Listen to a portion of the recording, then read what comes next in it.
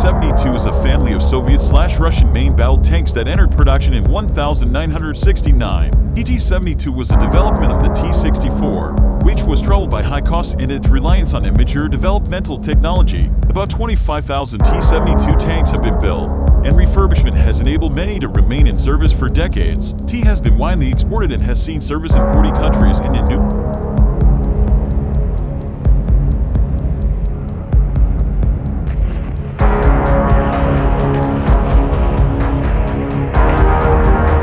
conflicts. The T-90, introduced in 1992, is a development of the T-72B. Production and development of the T-72 continues today. The first series production of T-72 Object 172M began in July at Upper and Nizhny Tagil. However, due to difficulties in getting the factory organized for the change in production from T-64 to T-72, only 30 completed tanks were delivered in 1970.